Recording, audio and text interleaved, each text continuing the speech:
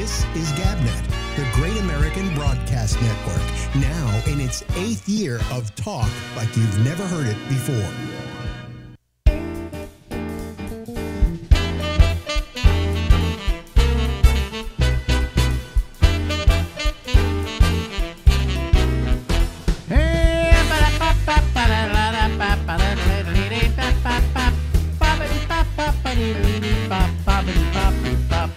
Yes, it's the Ramble, and I'm Alex.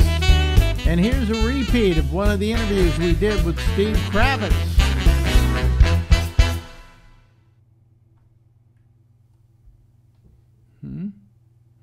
Well, I don't know if we're going to get that.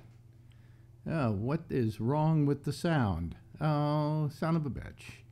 Let me see here. What could possibly be wrong in that? Let's see here. Let me go to here, and then let me go to here and see where the audio is. I'm looking for the audio, and I'm not getting the audio. That's amazing. Look at that, folks. Oh, everything goes wrong with me here. Let me see here. No. I got to do something here, and I got to figure out what it is exactly. Oh, here we go. As that's active and that's active. Well, I don't know what the problem is. We don't have any audio. Let me see here. Monitor and output. No. Monitor only. Monitor off. No. Monitor off. Okay. Well, I don't know. I have no idea why there's no audio coming through. I mean, we could show me, and I could just talk to you now. I have no idea why this sound is not coming through. And I've got it up. I've got it up here. This should be, let me see something here. I got to see if my audio is fine. Is there any audio coming through? Let me see here. Let me do this, and let me do sound settings, and then let me see here what we've got. Have we got anything?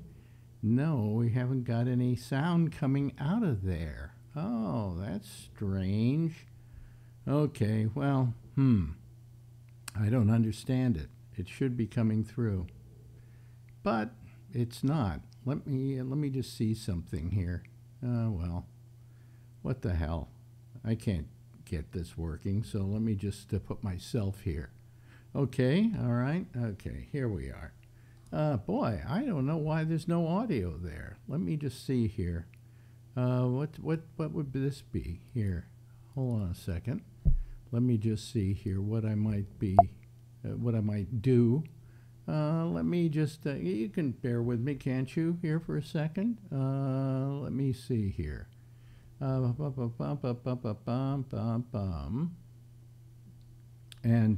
I know I'm going out with audio now. That's what I assume. Yeah, I'm going through with the audio. I have no idea why that audio wasn't going through. Let me see here. Let me do this. Let me do this. Let me do this. Let me see here. Let me grab an old show or something and put it here. And open it up and go, okay. And now if I were to do this and bring this over onto 3, okay. No? This is GabNet. Well, that works. Great American Broadcast Okay. Network, All now right. in its 8th year. Okay, and that doesn't work. Okay, all righty. Well, no, what the hell? I give up. Let me see here. We could just do a thing where we talk to people. Obviously, it works. Obviously, the sound on my thing wasn't going to work. So, you know, I can try something. One more thing here. I just want to see if something works. I have no idea. Anyway, I have an idea here. Let me just try one thing just to see if it works. Okay. And I go browse, and then I go, let me see here. I want to go here. There we go. And I want to go to, let me see here. Convert. No, I want to go audio here. Let me just see here. This is last week's Kravitz. Let's see what, no, this was the Kravitz I was just trying to play. I don't understand it. Okay, okay. And then I go, and there's no audio. That's strange, isn't it? Although I then go to 3 and we have the opening of another show. Well, wait a minute. Hold on a second. We got this. Let me see here. And then I go to 3. Oh, okay. No, it's not working. Well, I don't know what it is, but if I go browse and then I go to like last night's show and I want to play that to you, that will work. Watch what happens here. This is GabNet, the Great American Broadcast Network. I don't understand now in it. its 8th year of talk. Okay, well, I will. I'll figure it. This is No, GabNet, stop, the stop, Great stop, American stop. Broadcast Network. Now in its 8th year of talk. There we go. Now stop and go over here. Anyway, I don't know. I can't figure out why that wasn't working unless there was no audio on that, and I can't believe that. That seemed. Yeah, it might have been a bad. I don't know. I'll figure it out later. I don't have to figure it out now.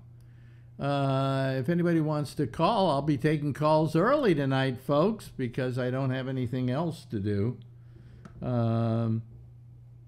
It's weird. It's really weird that those things didn't come through. And I don't know.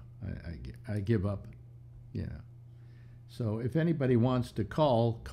Normally, we don't take calls at this time of the show. And let me just try one more thing here. Let me try some video here, and let me try something like this, and put this over into the place here, and we can see if it works. Oh, hell. This is ridiculous. Here, hold on a second, folks. I'm going to try and do something here. Here we go. Here we go. And we go with another thing here.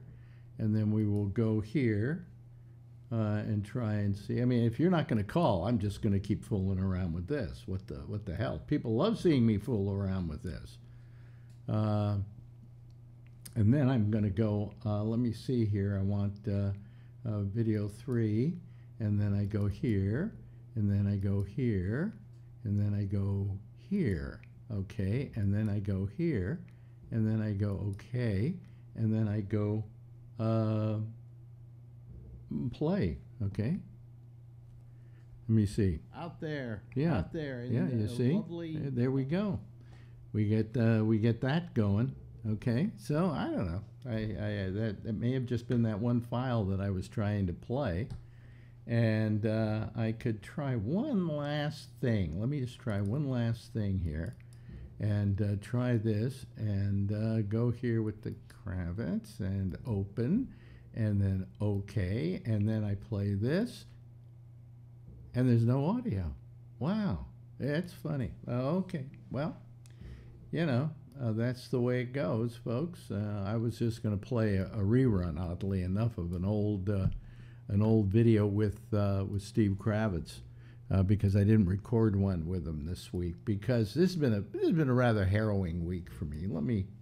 As you all know, I've been dealing with this situation with my friend Shecky, and you all know Shecky because I talk about him on a rather continual basis, and we have this text, what do they call it? Text chain that has been created for people who are friends of Shecky and who want to be included in the Shecky updates and so on. And today they said something, I won't tell you what it said, and then nothing for the whole day up until now, nothing. No messages, nothing. And I do know that things were getting more serious. And that was the last thing that we had any kind of an indication of what was going on.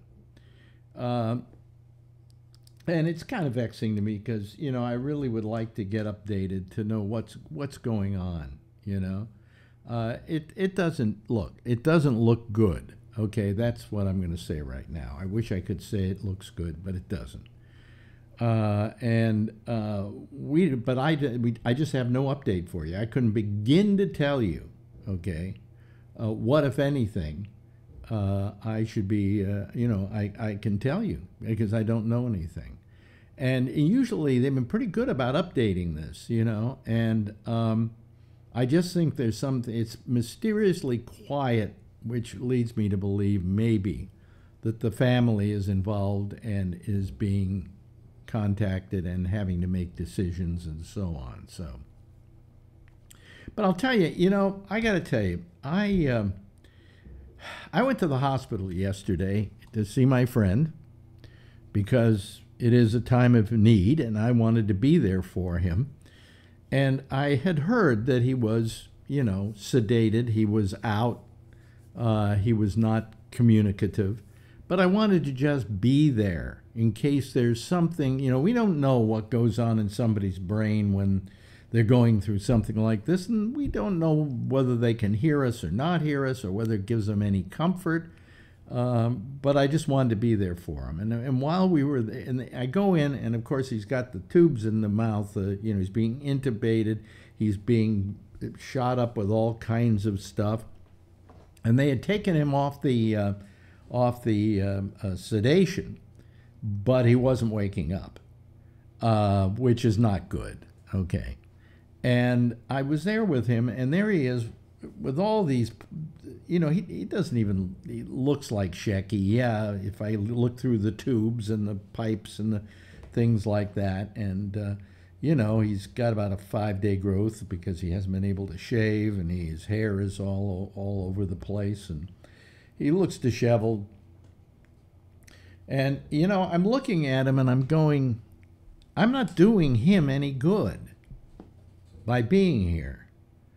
All I'm doing is probably, supposedly making myself feel good that I am there for him, And I wasn't able to deal with it on any meaningful basis because he was out. He was just completely out. So there was nothing I could do. So the only thing now that was happening is I was getting this image of him, which is going to be the last image I have of him.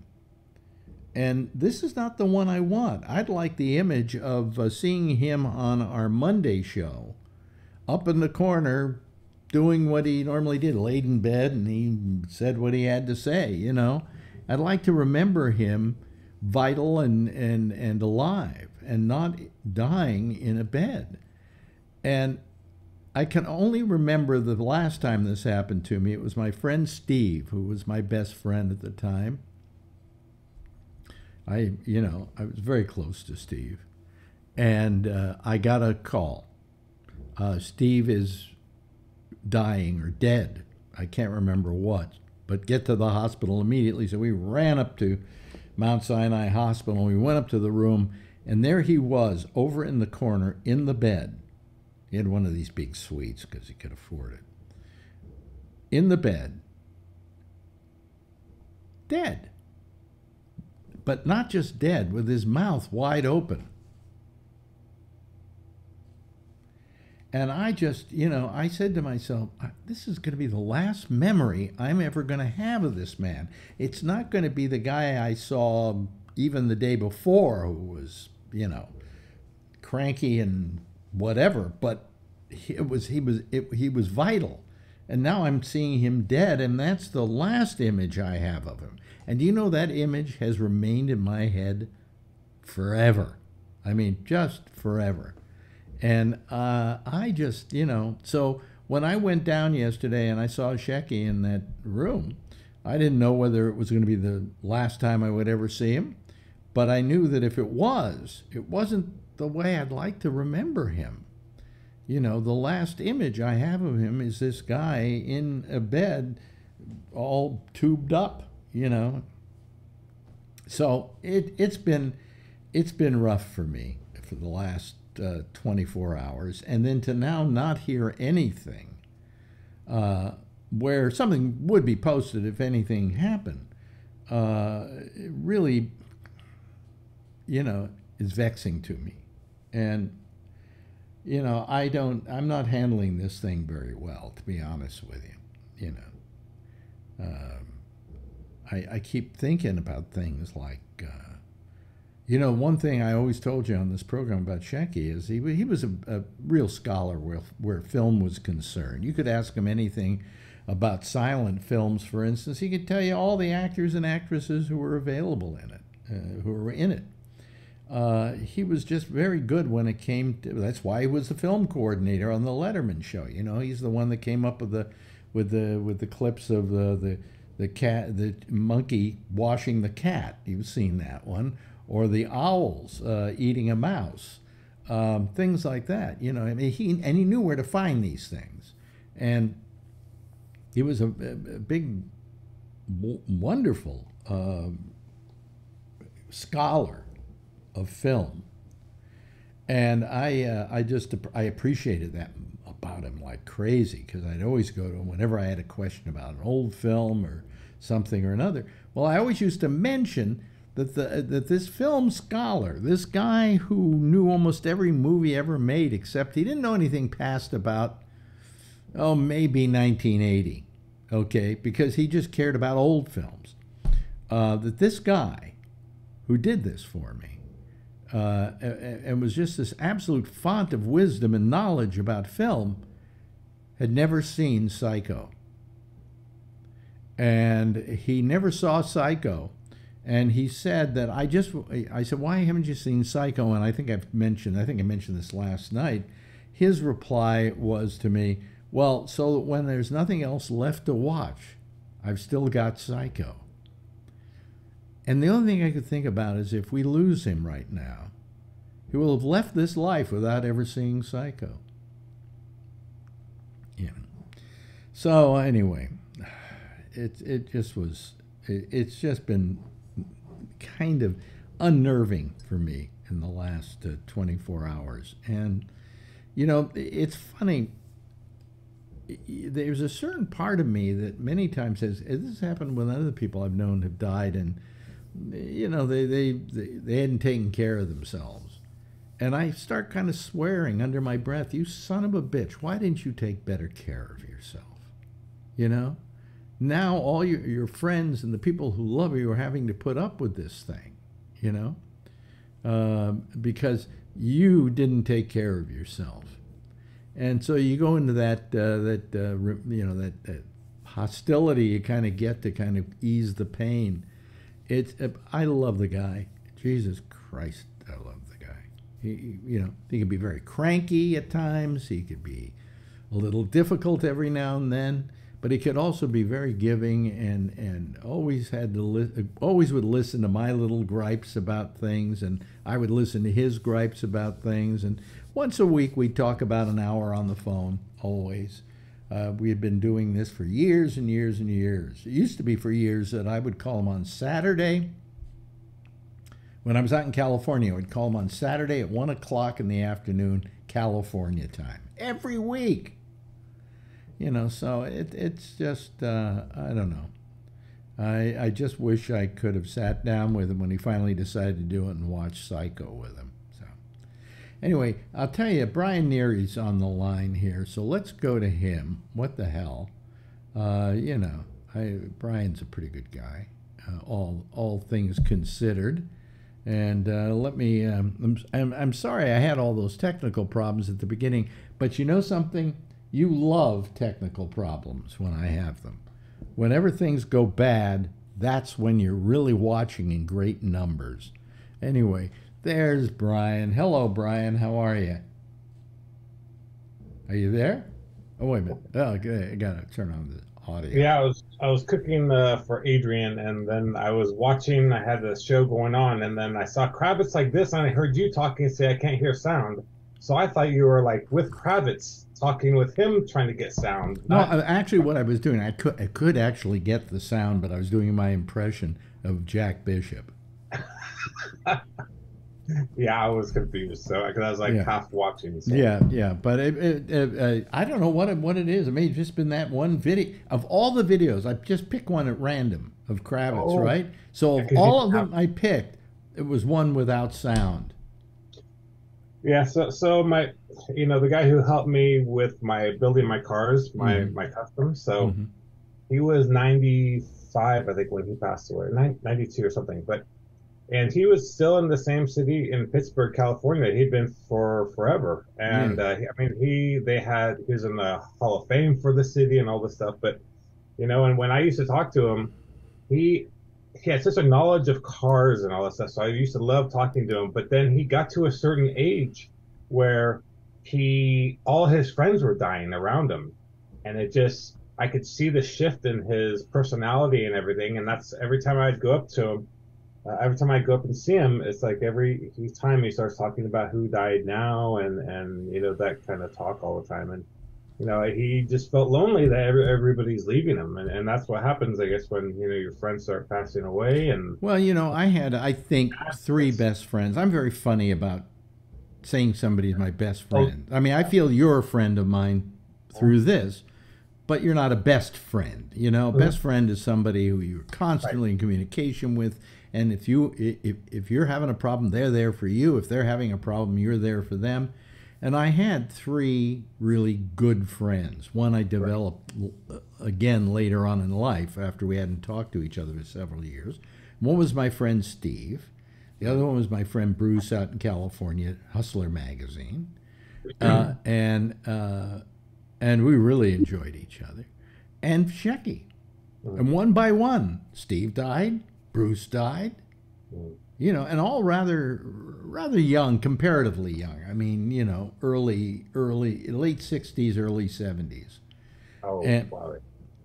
I said to Shecky one day, I said, "You better not die on me, God damn it! You're my last best friend." Mhm. And he said, I said, you just better not go. Well, look at this. This is ridiculous.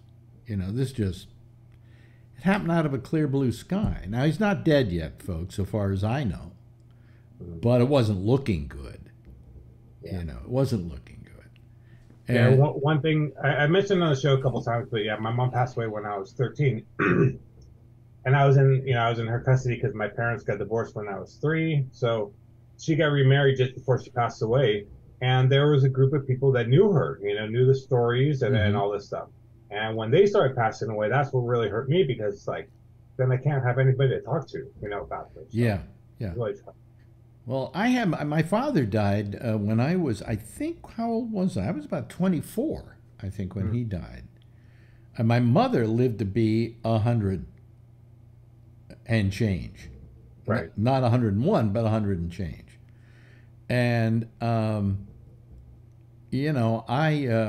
so I had this duality of having my father go early. Mm, And I guess of my two parents, I loved him the most. mm, I mean, I felt the closest bond with him. Not, and I'd like to say it's just because he was my father and I'm a guy, okay? But I don't think that was it. There was just, I always considered my father uh, just really smart and funny. Oh my God, was he funny? And I mean, if I get a sense of humor, I got my sense of humor from him. mm, And he, when he died, I felt, it's funny, a feeling about Shecky in a rather stoic fashion. I was mentioning this to a friend of mine who was with me at the hospital yesterday. And I said, I look over there and I can't be brought to tears. There's nothing in me that makes me cry about this. And I don't understand why. And I said, I think it's something stoic in me that won't allow me to do it. mm, Okay? But I did the same thing with my father. I didn't cry at all. And then my wife told me that night when I went to sleep, I cried in my sleep. mm, It's like my face to the world has to be more stoic, you know. And it's not that I'm not just torn up about Shecky. I mean, there hasn't been a moment today that I haven't thought about him, you know. And but still, I kind of remain stoic. I guess as a protective device. Would it be a good way of putting it? You know, like when your father died, were you all torn up when it happened, or was there a delayed reaction to it? So when my mom passed away. Your mom passed away. Yeah, it was just in shock. I mean, yeah. Yeah. In other words, you didn't know how to react. Didn't know how at all. I mean, and then yeah. It was tough for my friends because I went to one of my friend's house when everybody came, but my friends didn't know how to react. You know, I went to one of my best friend's house, and it's like, how do you react when your best friend's mom just died? Very tough. You know, and I you know, like I read today on one of the missives that came through where we were getting some indication of how he was doing, that his kidneys were having trouble. Okay, and I'm just thinking to myself, he wants one of my kidneys right now. Take it. All right. You know, take both of them and put me on dialysis. You know, but keep him alive. You know. Yeah, and I think like I was saying, you know, with my mom, it's like a lot of the stories when other people started passing away, but there were relatives on my mom's side of the family, all those stories started disappearing with that, you know? Yeah. So I think that's one thing with you is, I mean, all the stories and all the knowledge and all the talk you guys had, you know, and it's hard when a close friend passes away, because I know my close friends, I've known for at least 30 years.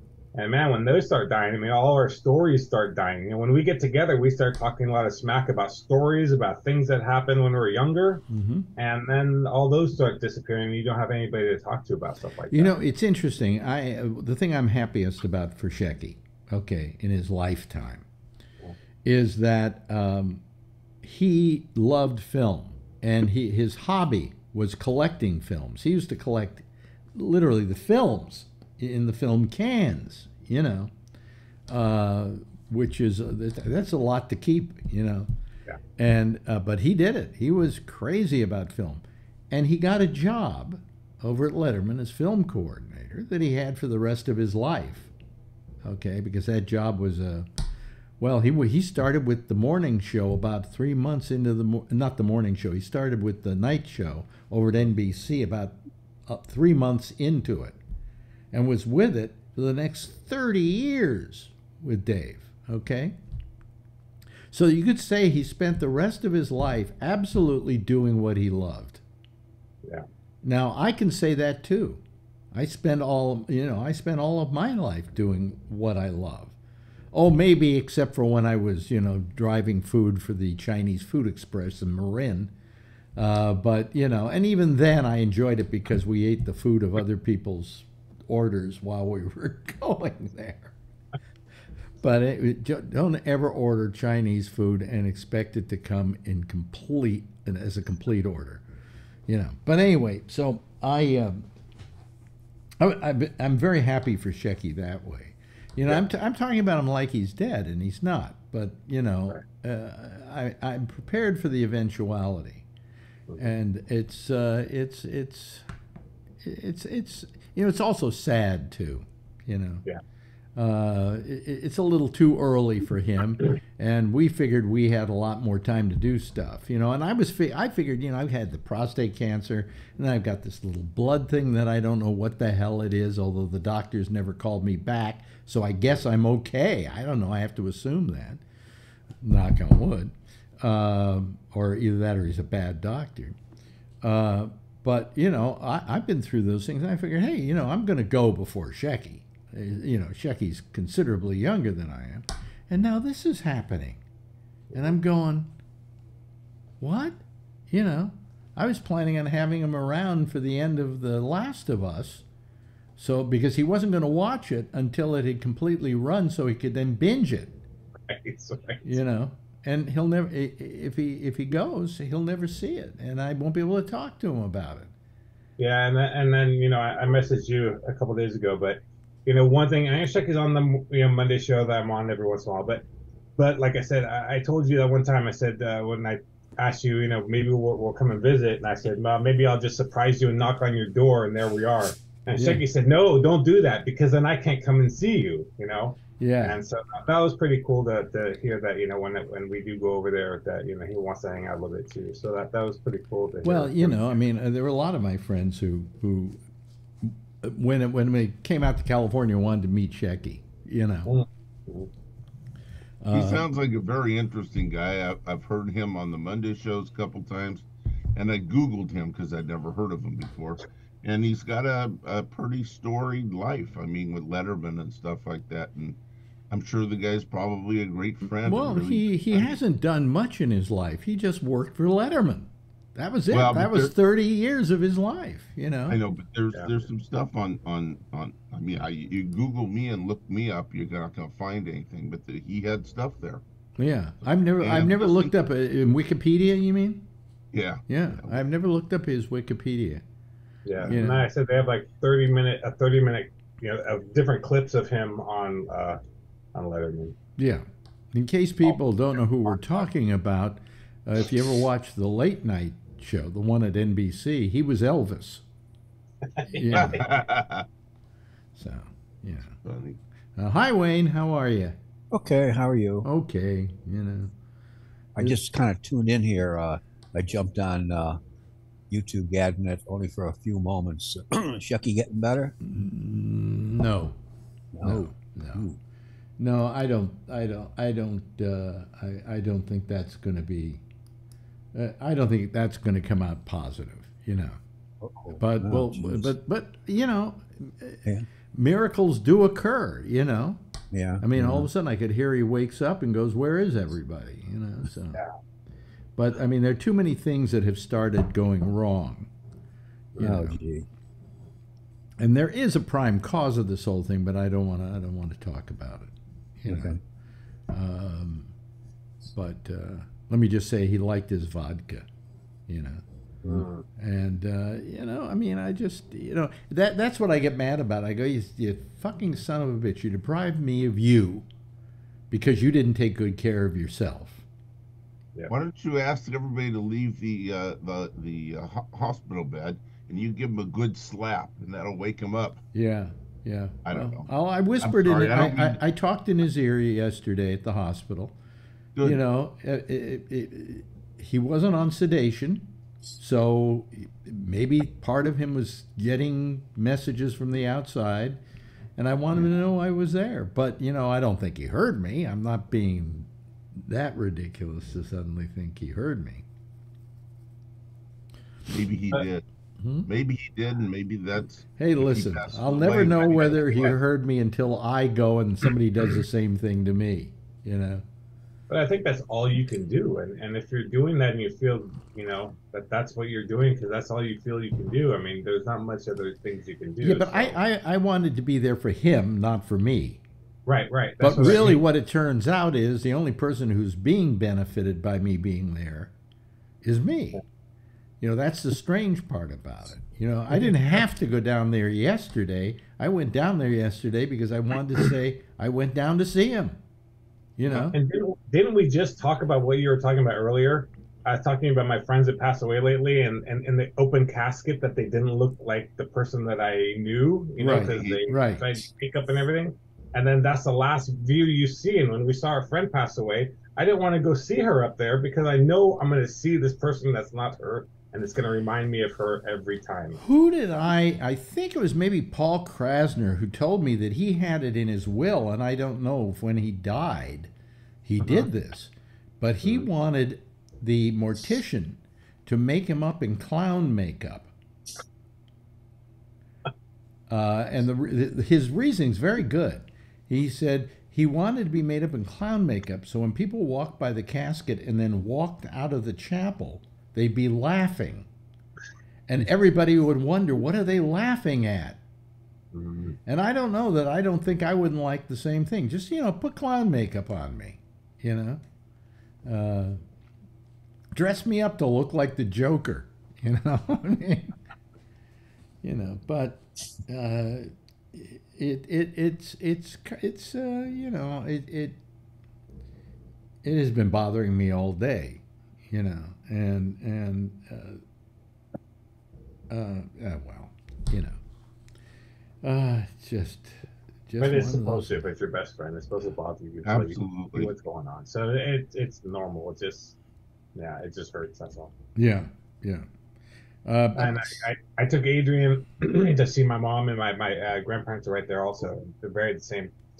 And the first time I'd ever say it, that after all these years, when I explained it to her, I just said life isn't fair, you know, and it Well, isn't. life isn't fair, but it isn't not fair. I mean, to begin with, here's how life's fair. No matter what age you die at least you had life. Mhm. You know, and that was a great gift you got. Mhm. You know, I mean, I've been saying I have this great fear of death, and it gets even worse the closer I get to it. You know, I'm in that tunnel.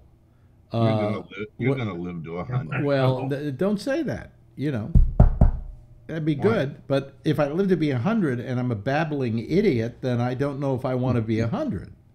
You know, I understand that. but going down that tunnel, you expect that, you know, you're going to go before other people. And I expected that, you know, Shecky would be doing the eulogy at my funeral.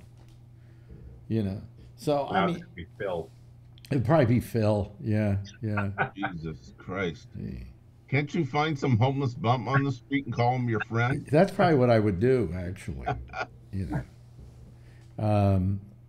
Although Phil, I got to tell you, Phil has been a good friend. Whenever I have a problem, or he hears about something, or he heard about, you know, Shecky, he writes me a note saying, "Hey, I'm sorry. Is there anything I can do?" You know, I mean, Phil is the most misunderstood person we have on this show, and let me just tell you this: you know who misunderstands him the most? Phil. That's true. It's absolutely true. I mean, huh? Phil's very generous. No, I talked to him about before stuff like that, and he showed up at our friend's car show, a friend we have in common. And the first thing he did was let's take up my car, let's go down to McDonald's, and he got like I don't know how many coffees, like 10 or 12, 15 coffees or something. He's Where a he's very early generous- morning at the car show, and he brought those and just started handing them out to everybody that was there working on It sounds like we're doing a eulogy about Phil. He is a very generous person. I feel sorry for making fun of him all the time. I don't think he minds it. I don't think so. I don't think he minds it at all. You No, know? he likes the debate. He likes the attention. He likes the attention. He gets plenty of attention. He owns a carpet business. You know, he's got. Stop talking about him where he's gonna call. But yeah. Yeah, he's like Beetlejuice. Say his name 3 times and he appears. You know, so. But, you know, you know, many times I pondered, I probably pondered this when I was a kid too. You know, I think when I was a kid and I laid in bed, what kept me awake was trying to figure out where the universe ended. I couldn't in my mind come up with a reason why I should, you know, why it was infinite. You know, it just went on. There was no end to it. And I couldn't conceive of that. And I don't think any of us can, even just sitting here, you know. It's a very hard thing to conceive. So then as I've gotten older, now that I'm at this age, I go, and this is what bothers me about wars and about politicians playing games in Washington and so on. Each of us in the universe are so insignificant that it's mind-boggling, you know? I mean, let's face it, how long has this planet been here? 30 billion years, something like that already? And I'm only going to live on it for maybe, if I'm lucky, 100 of those years? I'm a speck. No matter what I do here, I'm still a speck. And that lately has been possessing me. Why the fuck am I here? I mean, am I just put here as a little ant to go around and, you know, do whatever the ant does in order to keep things going, and then I drop dead and somebody steps on me, you know, and that's it? I wonder what's that all about? Marlon Brando. I always love the last words that people have to say. Marlon Brando's last words were, "So that's all there was." What was that all about? What was that all about? What was that all about? What was that all about? Those were his last words. And I don't like know. what people put on their tombstone, the headstone too. Rodney Dangerfield. There goes the neighborhood. Did he do that? Really? Yeah. But I agree with Marlon Brando. Is that all there is? Is that all there is to what we've done here?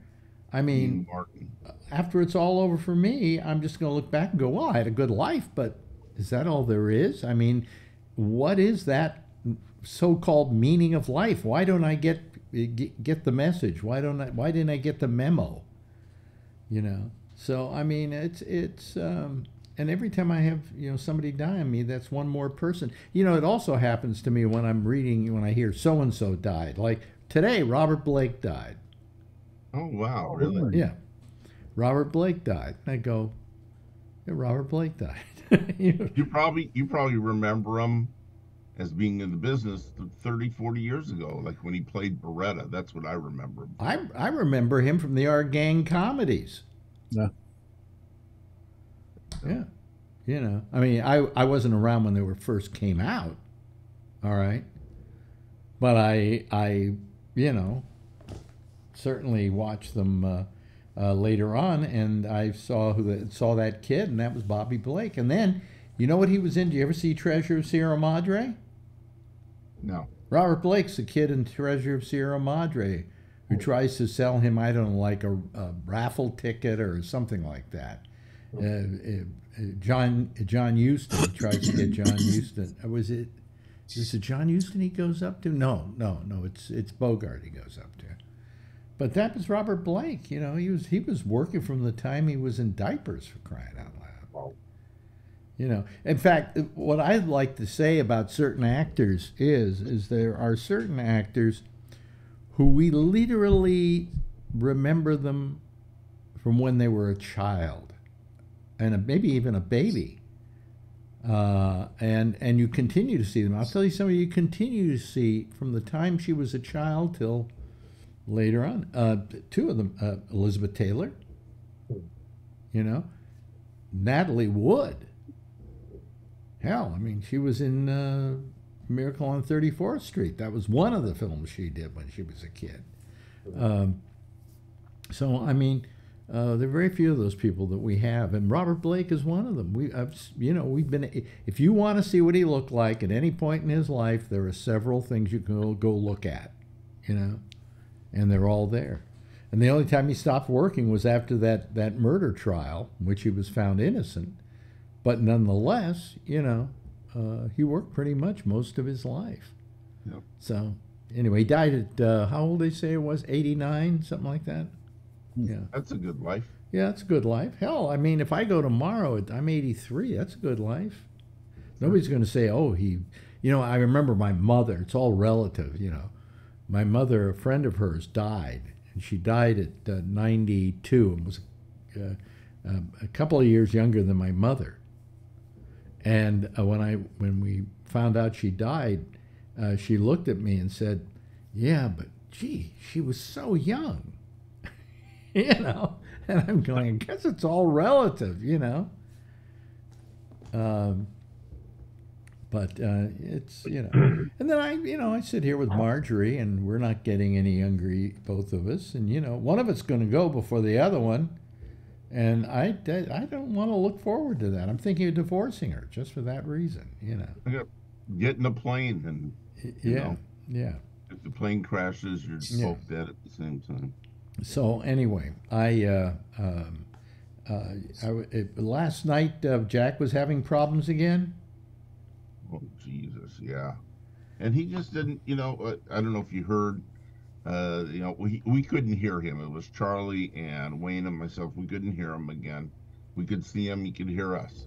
So we're sitting there talking while he's trying to figure out how to get hit, his microphone on or whatever was going on, and all of a sudden he disappears. I thought, okay, he's going to reboot. And but I thought, no, since he started, I don't know if we could let him back on. So we sit there and talk amongst ourselves for about 5 minutes.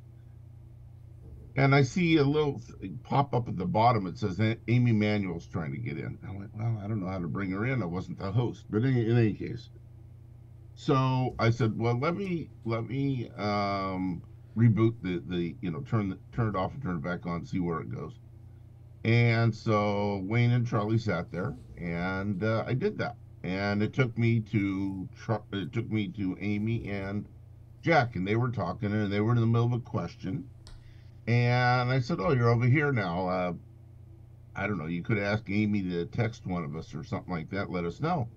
He says, "I got a show to do. That's more important than worrying about." Wait a minute. Where did you go to get him finally? Oh, I signed off and logged back on. Oh, okay. Yeah, I don't know what the problem was. He sort of, when you came on the show a month ago or something, and kind of chewed him out for not taking care of the people that get on his show all the time. Mm-hmm. I felt kind of bad for him, but last night I felt, Alex is absolutely right. He didn't care, and so I said, I'm going to put this on mute and send a text over to Wayne and to Charlie. And he says that don't worry or something like that, that they'll get here on their own. And I'm like, well, okay. So I just put them. I got them over, and everything. He still went on a little bit about he's doing a show, and that's the most important thing to him. Well, if you don't have anybody on the show, I mean, Amy's a good. Well, person. I did. I went on. I can get onto his computer. And I got onto his computer and fidgeted around with it a little bit. And supposedly, I guess I got it working. He's been calling me he woke me up this morning. Oh, God, he could drive you nuts. And then then he writes and keeps calling and stuff about it. I want to talk about it. And I'm thinking to myself, I don't have time for this. I got a friend who's dying right now, He doesn't understand that. And no, he doesn't understand it because he doesn't listen. But I mean, for some reason, I just didn't want to deal with it. I've got other things in my life I have to deal with, and I don't need to be sidetracked by this. And so, I hope tonight he has no problems at all, and I don't have to help him out at all, because I'm not going to. I mean, I've got other things to worry about, He keeps talking about his 16-year-old great-grandson or something to come over and knows computers and can get him up and running and all that. And I'm like, oh, this is just old stuff. I didn't say anything to him, but it's just we're tired of hearing it because he isn't doing it. And I feel sorry for you. You got to keep, doing whatever you do, tech support with him. How simple can it be to turn the computer off and turn it back on the next day? It should work the next day. Somebody somewhere touched something. Yep. Okay. That's what we were thinking. Phil Meyer came on the show too a little later on. The only problem that he may have had, and it could have been the problem he had last night, is that sometimes that he has this thing called Zoom, which is a control board. Okay, not the Zoom, but the control board. Right. And that thing keeps going on and off, switching on and off, so the computer doesn't recognize it. And then he's got to go back in and say, okay, computer, recognize this. And I don't know, so I don't know what may have changed, but, something's changing every day.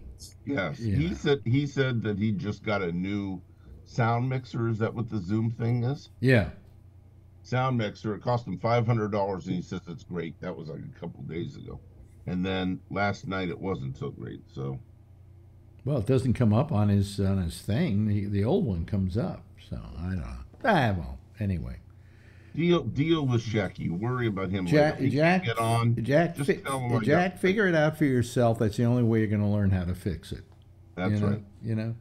Because that's what I would say. Because it's just like every time he has a problem, I'm here and I bail him out, and he doesn't have to really figure out why it went bad. Yep. So, I mean, that's the only way you really learn computers anyway. Yep. you know, is just by, you know, touch and go. But if every time somebody's going to bail you out, you're never going to learn it, you know. So that's what I'm saying. You know, I want his show to go on every night perfectly, because I don't want people to suddenly, like you, not be able to get on the show, or be suddenly it's not working and it's this and that. I heard him at a certain point last night where he was going, well, how come nobody's calling me? Well, they're not calling you because they had trouble getting to you in the first place, you know. And what you've got to do is you got to be consistent. You know, if not for nothing more, your callers and the people you talk to and the people who listen to the program, you know. That's why every night, like tonight, I had a problem with my audio, and I had to figure out what it was. It turned out it was the file. It wasn't the video. It wasn't the system here. But it took me a while to figure that one out, and people bared with me. But, you know, not terrible, you know. So anyway, that's that, you know. So what is it? We're talking about you live, you die, and nobody gets hurt, okay? You know? And, you know, who knows? Who knows how long we have here?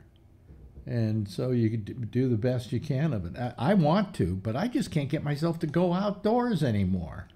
I can't get myself to leave the house. How's the weather been? The weather's been cold, yeah. But then I also go, okay, so I'm going to go out. Well, what's out there? The grocery store? I mean, that's it. You know, what am I going to do?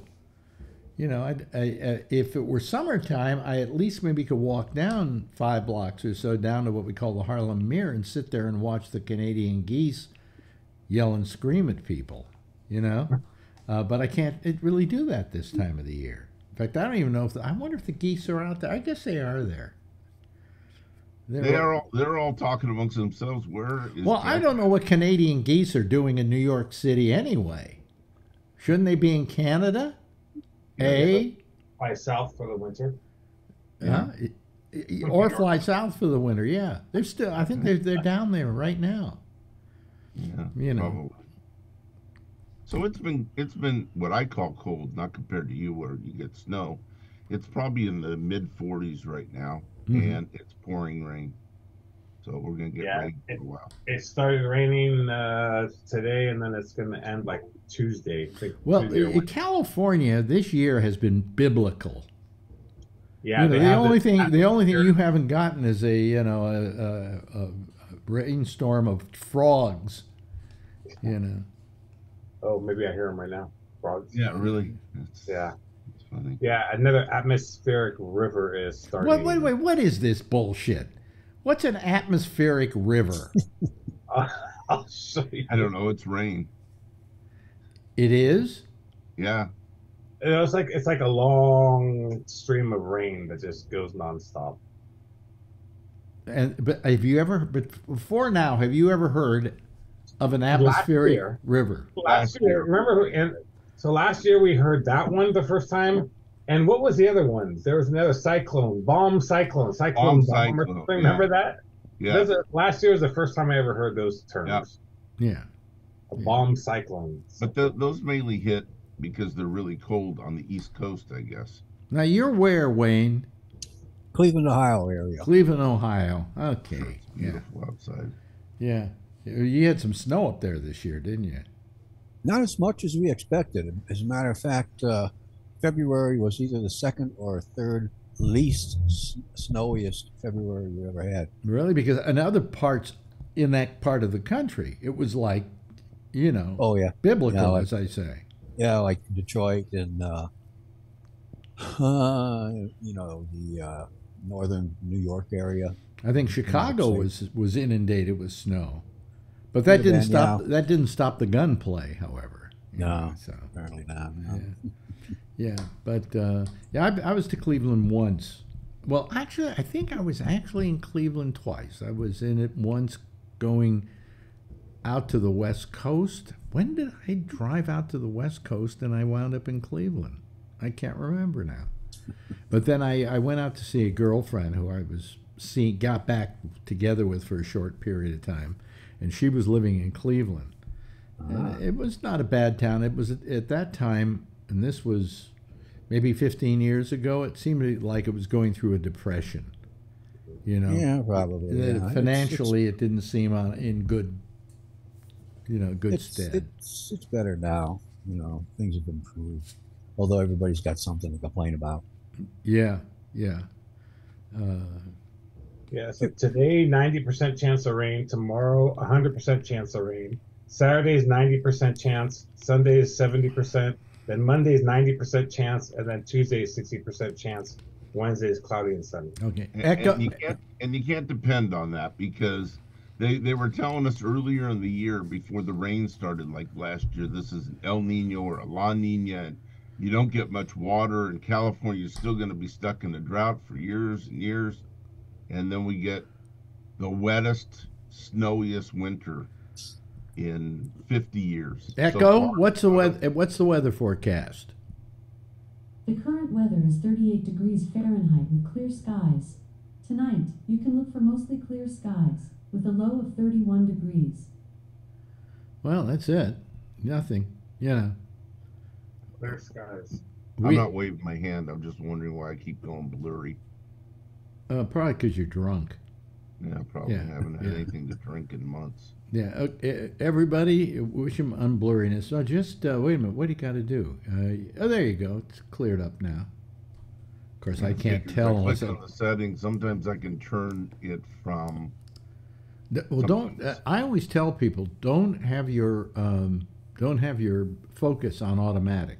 Yeah, you told me because that. Because what happens is that it's constantly pulsing in and out to try and adjust. Yeah, you had me turning it off. Autofocus, you can just do regular focus and you're just fine. I'm close enough to the thing. Here comes Ray. But you don't have to call him Ray. You can call him Ray J. Hey there, hello Ray. Hi, Alex. There he is. There he is in Tony's Eichler home. Yes. Yes. Right. And his mom's visiting. Yes, I can see there. His mom's visiting. So bad. Well, it doesn't bother him, so I don't feel bad about it. Yeah, well, he actually, I have to hand it to Tony. He took the death of his mother pretty well. Oh, guess who's here? Guess who's here? Said his name 3 times. No. Phil. No. Tony. No. There we go. Jack. Oh, you did say his name a bunch of times. I did say his name 3 times, so he's here. See if you get on. Yeah. This could take. Oh no! Or the Zoom bomber, because you said his name. Wait a minute. Hold on a second. It might be somebody who's trying to say they're Jack Bishop, but they aren't. I don't think so. I mean, let me put myself on. Let's see here. Are they there? No, it's not Jack. We talked about cars a lot last night, and normally when we're talking about cars, because Jack is really interested, he normally comes on the show. Yeah. It surprised me that he didn't come on the show. So who? Jack. Jack? Oh, Jack. Yeah. Jack only talks cars. Well, this obviously isn't Jack Bishop. Let me see here. Let me just get rid of him. Remove. Okay. There we go. And cancel, remove. Okay, there we go. Got rid of him. I don't think that was Jack. I think it was somebody who heard us say Jack Bishop and immediately decided to sign in as Jack Bishop. But if he's having problems, he'll start calling you now anyways. Yeah. But no, I mean, we were talking earlier about losing, okay, let me ask you this. You've had somebody who's died in your life. Is your mother still alive, Brian? No, but it's my mother that passed away when I was. Is your mother that passed away? Is your father still alive? No, I buried everybody, even my grandparents. Okay, all right. Everybody. So and how about you, Alan? Your parents alive or are they dead? My father died in 1992, and my mother is 90, living in Fremont. So okay. And Wayne, have you had somebody die on you? Yeah, everybody. Everybody. And how about you, Ray? both parents and my brother. Yeah. My brother, who is a year younger than me, died 7 years ago. Of massive heart failure. Now, people who are listening, don't get depressed. We're not going to take this in a depressing way. Well, kind of.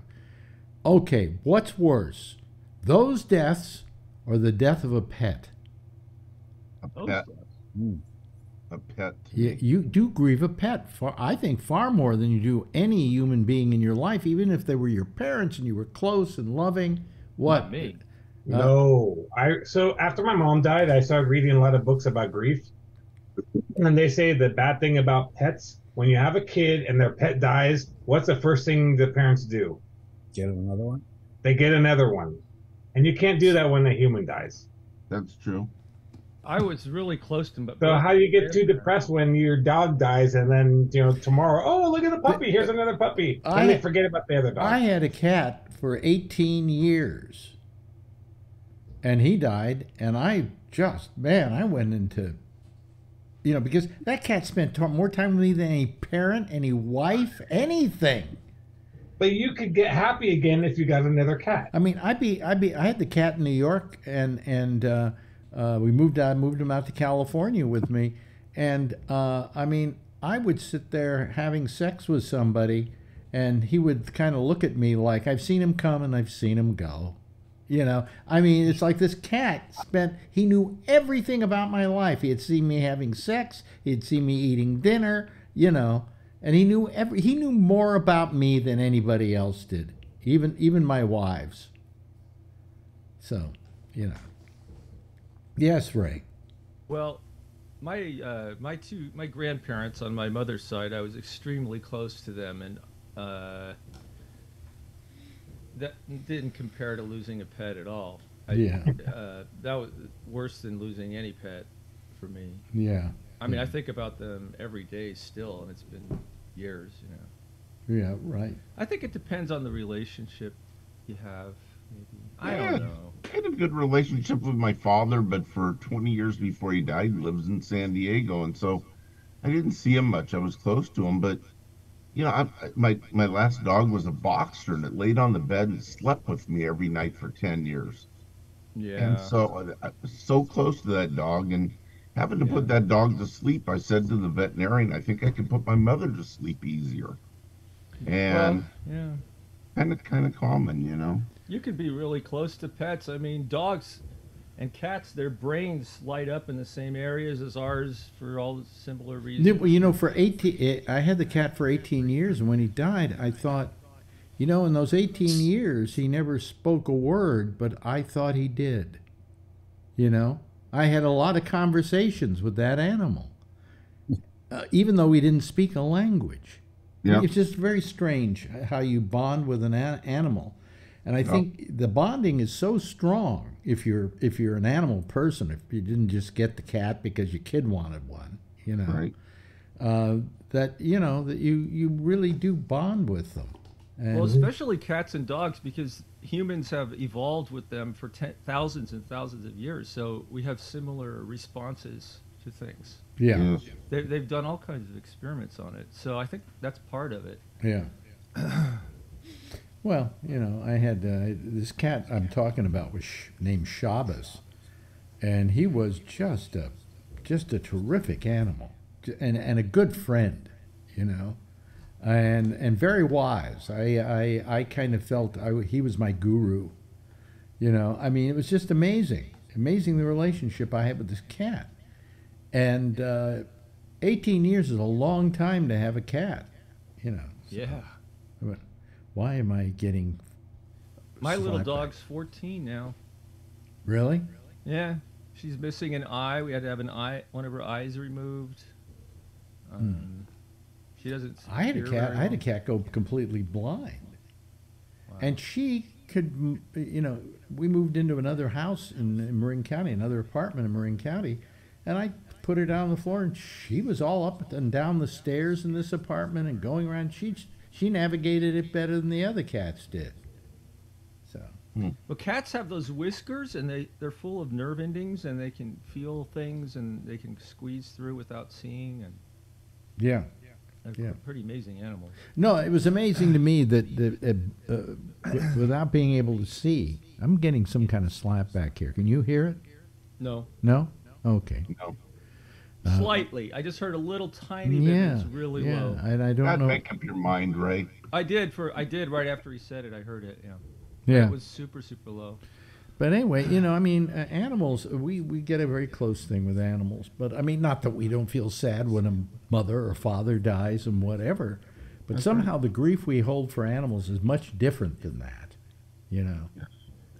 Well, they unconditionally love us, where humans usually don't. That's true. That's true. Yeah. And your dog loves you no matter what you do to it. Well, There's no. There's a difference between a cat and a dog. Dogs will love you unconditionally. Yeah. I mean, I love you, I love you, I love you. You're my master, and I love you, boy. You're wonderful. I love you. Blah, blah. And they love you no matter what. You can take them, throw them down a flight of stairs, and go, I love you. I really still love you, even though you threw me down a flight of stairs.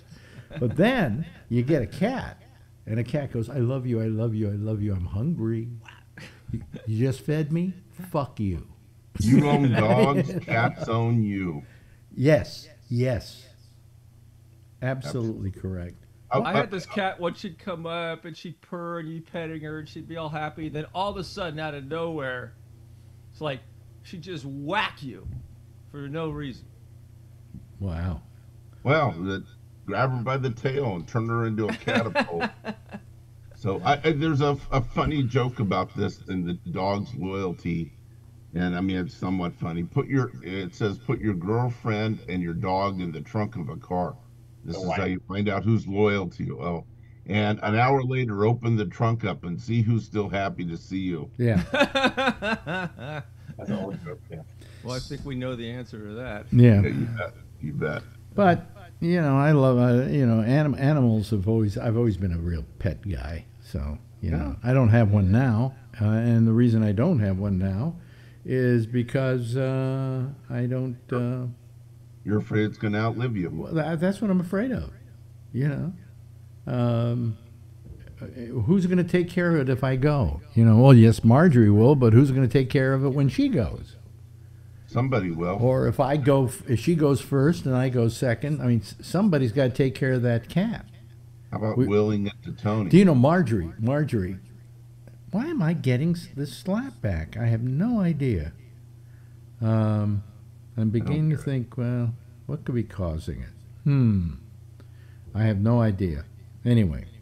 Sometimes Zoom does some weird shit for no reason. It could be something that Zoom's doing, yeah. Yeah. But anyway, all it sounds like to most people is just an echo, We're not hearing it here. Yeah, We're not hearing it.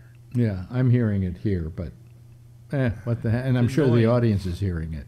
Yeah. It's just one thing after another, folks. Anyway, where was I? Pets, cats.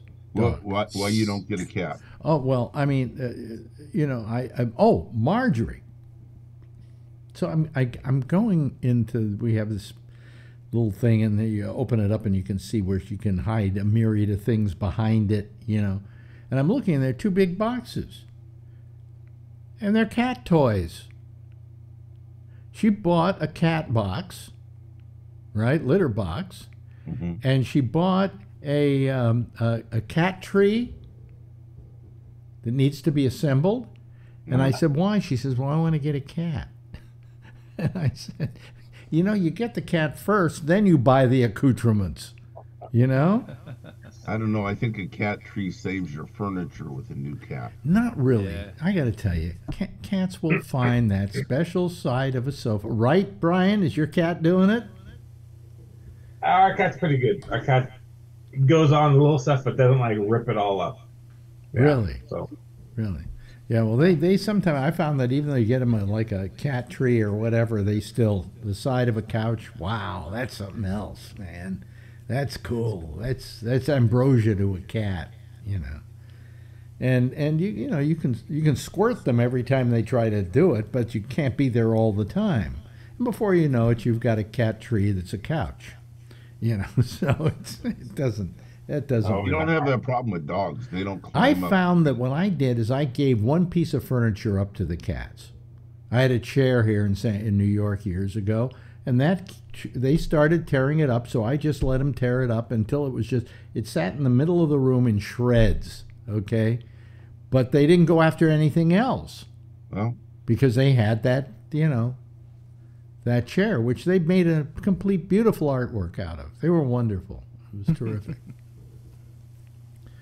But anyway, so anybody been watching the demise of Fox News? Yes. yes. It kind of looks like even the right wingers are not happy with Fox any longer. And it looks like it's not like there isn't someplace else to go. I mean, if people want to be real wackos, all they have to do is go over to Newsmax. Right.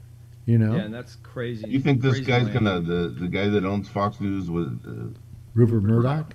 Yeah, do you think he's gonna buy his way out of all this? I think he'll be dead before that. He's pretty old. Yeah, I guess so.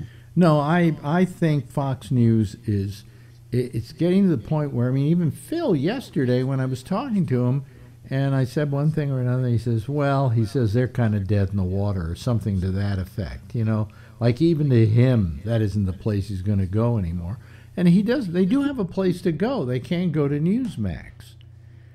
Or worse. Well, Newsmax in some ways may be more legit than Fox is. I mean, Fox just blatantly lies to the public.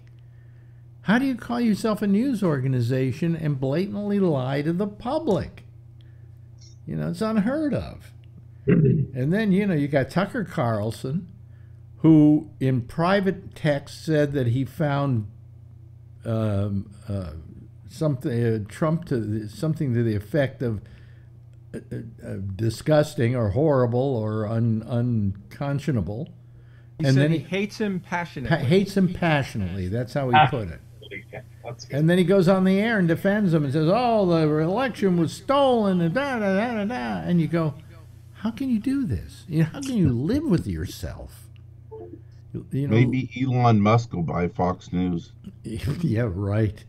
But I mean, it's terrible. It's just terrible what they did, and it was terrible the lie that they perpetuated. And if people died on January 6th, it could be put at the feet of Fox News, because people were watching Fox News and believed what they were telling them.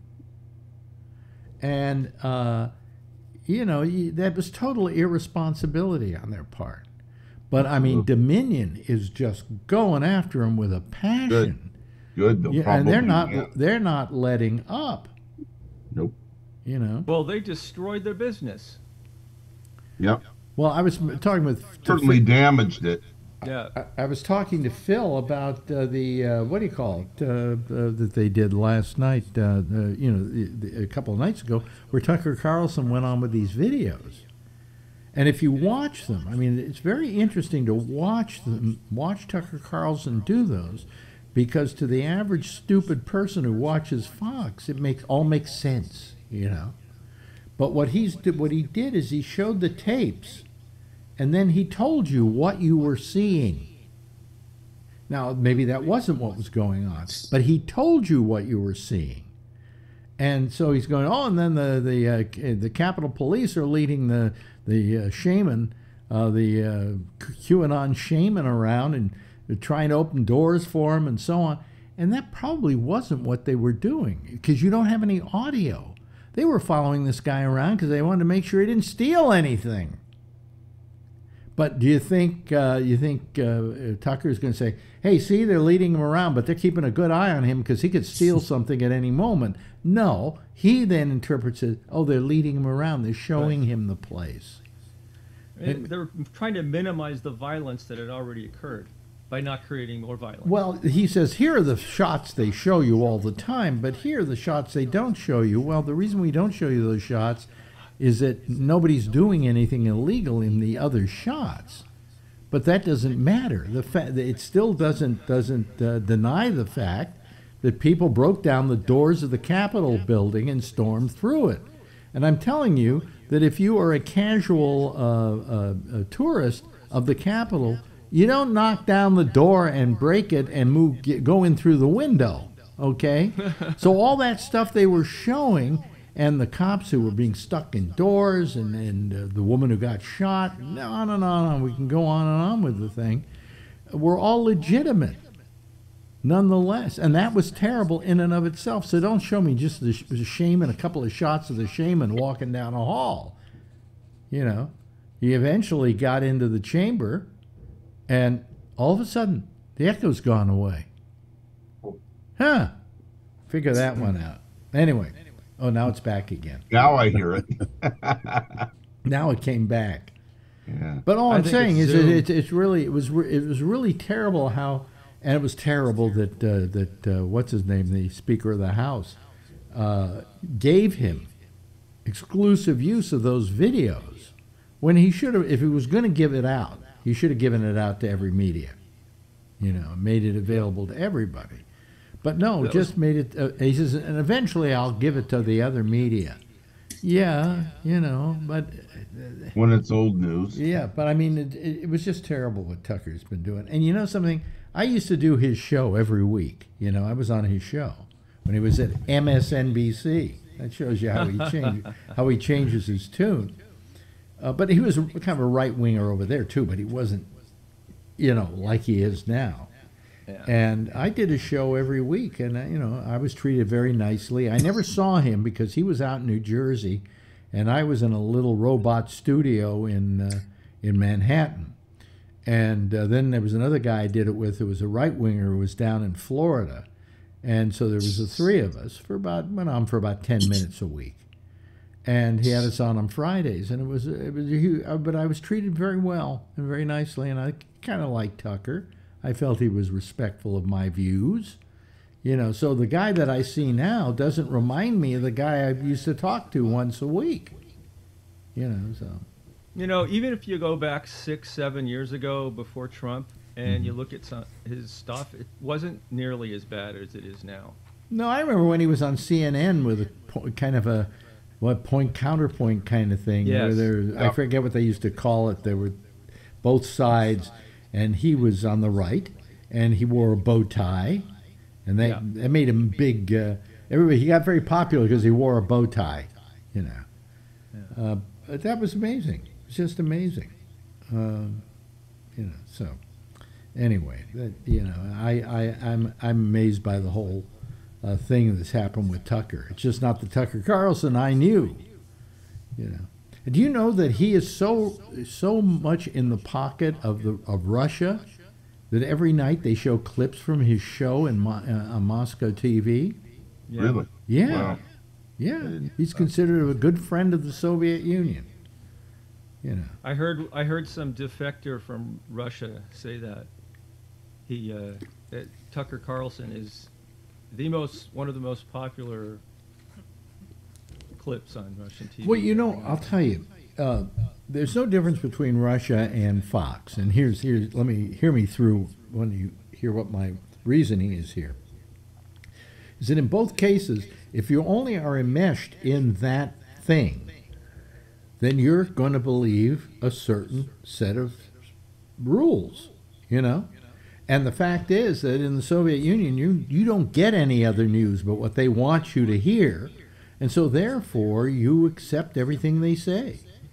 And the United States is horrible, and the United States is trying to, you know, hurt the Soviet Union, and they were, you know, they're gonna attack. We're going to attack them any day. They believe that crap. And the same thing is true of Fox. People who do nothing but watch Fox are going to believe a certain set of values, a certain set of truths. You know, and every day Marjorie watches MSNBC all day long. I mean, every time I go in, she's watching MSNBC. Oh, I love Nicole Wallace. I love Katie Tur. God, I would hate to have been her growing up in school. I mean, the things they must have called her. Hey, turd! What are you doing, turd? Anyway, so you know, she watches it all day long, and I keep going, you're rotting your brain with this stuff. Yeah. Because again, you're only getting one side of the story. Even though the other side may be wrong, you're only getting one side of the story. Hear both sides. Every now and then I go over to Fox because I want to see how they're parsing a story. Because, you know, maybe sometimes they could be right. I haven't found them to be, but they could be, you know. And that would then give me a little more information that I can be involved with, and you know, whatever. But anyway, I don't know what the. Tucker Carlson must live in a very conservative neighborhood, because I'm surprised somebody hasn't taken a shot at him or something.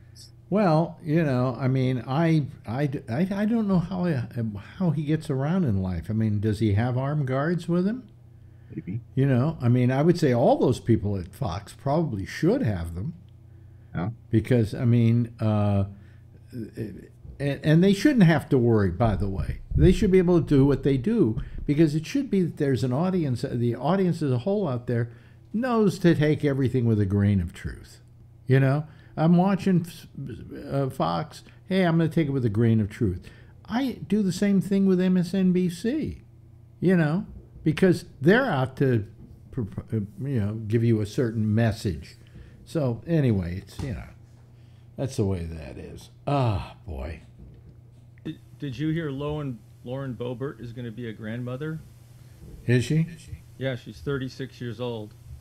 She's going to be a. Well, so how old was she when she had her kid? Grandmother. Wow. She was like 18 or 19, and her son, who's like 17 or 18, is going to have a kid. And she announced it today and was bragging about how wonderful it is that in the conservative states they don't get abortions for teen pregnancies. Oh, really? Oh, Yeah. Okay. Yeah, that's wonderful. Yeah. So the people can grow up and Yeah. Yep. And have terrible lives. have terrible lives. Yeah. Right. Yeah. I mean, I just think it should be up to the person whether they want to have a kid or not. You know, if I had a girlfriend and she got pregnant and she wanted to get an abortion, I wouldn't fight her on it.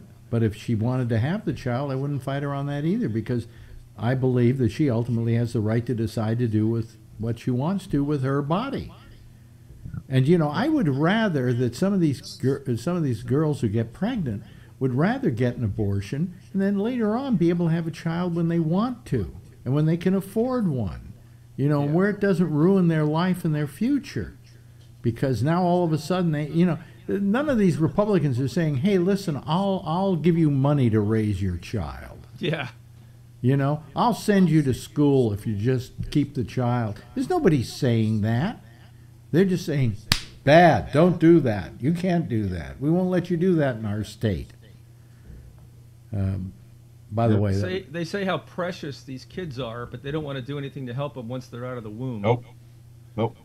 So it's so They hypocritical. could end up in poverty on the streets selling drugs, gangs and stuff, because just they total have no family to take care of them. yeah, yeah. So, I mean, I don't understand it, you know.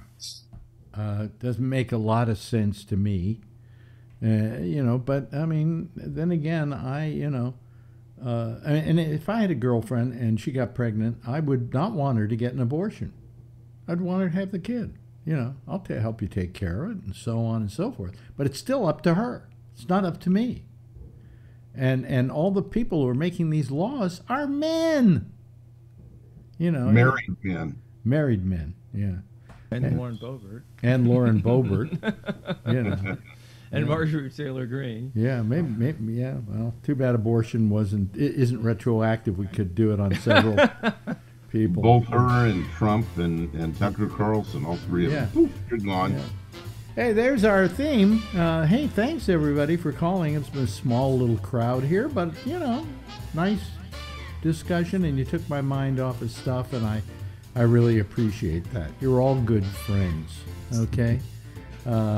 Anyway, thank you to Brian and his raft of cars. How many cars do you own?